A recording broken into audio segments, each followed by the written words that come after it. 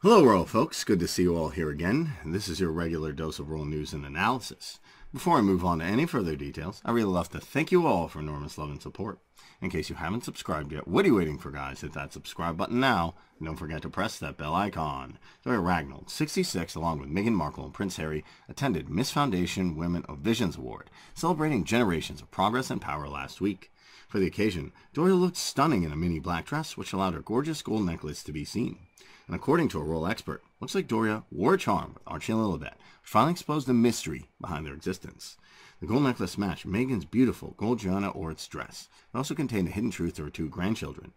Not only that, but rumors are finally getting serious, as a video circulating on Facebook claims that Duke and Duchess, also known as Prince Harry and Meghan Markle, do not have a daughter, Lilibet Diana. The video contains multiple jibes at Markle and calls her children visible, imaginary, claiming Lilibet does not exist. The 10-minute and 30-second video further states that there's no official record of Lilibet's birth, such as a birth certificate. However, the claims are baseless. According to a report by People magazine, Lilibet was born 11:40 a.m. on June 4, 2021 at Santa Barbara Cottage Hospital, which is close to Meghan and Harry's Montecito, California home. These details come from Lilibet's birth certificate, which was obtained by the magazine.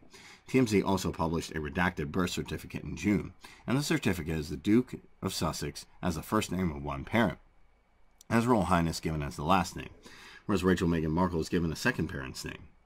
Meghan and Harry have attempted not to reveal their children's face to the paparazzi for as long as possible for privacy reasons.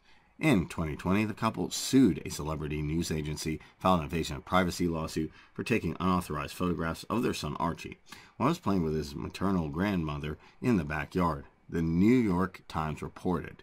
According to several media reports, Queen Elizabeth met Lilibet for the first time during the Jubilee celebrations in the UK in June 2022.